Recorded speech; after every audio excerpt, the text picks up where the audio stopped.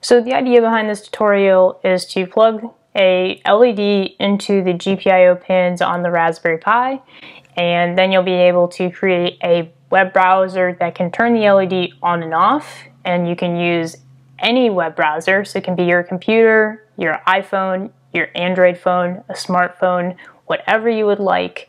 We're going to create ourselves a very simple HMI screen using Node-RED, and it's going to be controlled 100% through the Raspberry Pi. I'm going to program it through my Mac. So to do that, you need to have a Raspberry Pi that has the SD card already flashed, the OS already installed, and you need to enable SSH. So I already have that done, so now we can go ahead and we can SSH into the Raspberry Pi, and you're going to need to know the IP address of your Raspberry Pi. So now that we're inside of the Raspberry Pi, what we can do is we can launch Node-RED, and you're going to need to install Node-RED if it isn't already installed. I'm going to leave a link below this video on all the steps you need to do to complete installing the Raspberry Pi Node-RED version. So we'll go ahead and we're going to run that. So it's just Node-RED start. And once you have it started, if you're headless like I am right now, you're going to go up to any web browser. I'm using Chrome. You can use the IP address of your Raspberry Pi and go to port 1880. And so now you can see the page where we've got all of our nodes on the left, and then we've got the centerpiece here where you can drag in the nodes and do your programming. And then on the right toolbar, we've got some information we can debug, and then we can also access the dashboards.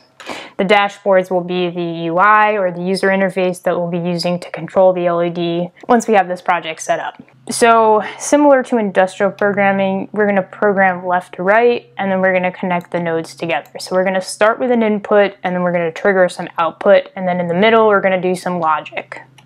So our input is going to be an inject node, and an inject node can be a timestamp, it can be a flow, it can be a global, it can be a string, a number, a boolean, JSON, it could be any of these things. We're going to send it in a string because that's what our GPIO is looking for, and we're going to send it a 1 for high or a 0 for low. And now that we've got that, we can go ahead and find ourselves the Raspberry Pi out, and that's GPIO out. We'll go ahead and we'll connect them together. Open up the Raspberry Pi node. We've got our LED plugged into GPIO 17, that's on pin 11, and we're going to initialize the pin to low, and I think that's just good practice. I would much rather have my program control the LED than to initialize the pin randomly, and so now we know that when this initializes, the pin will be off. Okay? You can also go in here at the bottom and give it a name. If you have a lot of devices, this could be really helpful. You can also give your little flow a comment, and I'm just going to do that so that when you're reading this, you know what's going on where. So this is to turn the LED on, and that looks pretty good. So to get this code onto the Raspberry Pi and have it running, you'll go up to this deploy, and you'll see that it's successfully deployed. Now remember, this browser, we're looking at it on our laptop, on our Mac, but it's actually running on the Raspberry Pi. And that's signified through this IP address at port 1880. Alright, so once we inject this node by clicking here, you'll see that the LED just turned on. Now we need to find a way to turn the LED off, and the easy way to do that is to just copy this and change the logic. So this is going to be for turning the LED off. And instead of sending a 1, we're going to send a 0. And that's going to signify low. Go ahead and we'll deploy that. And you'll see the LED shut off because we have it initialized at 0. So we'll go ahead and we'll turn the LED on. And then we can go ahead and we can inject it and turn the LED off. Pretty cool. And it's pretty much real time.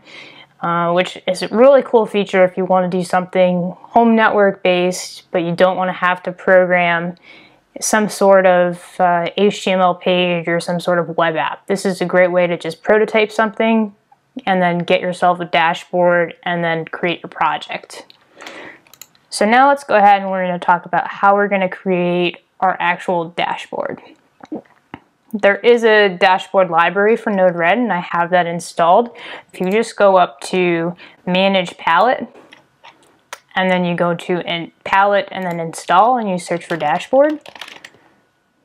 So you're going to scroll down to the Node-RED dashboard and then click the installed. It'll restart Node-RED and you'll have all of these nodes available to use.